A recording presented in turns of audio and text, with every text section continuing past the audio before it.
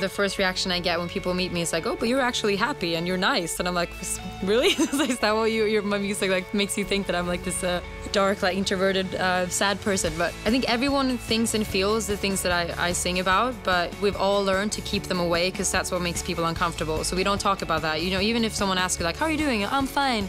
Even if your day's you don't say that. You know, you keep to the social code.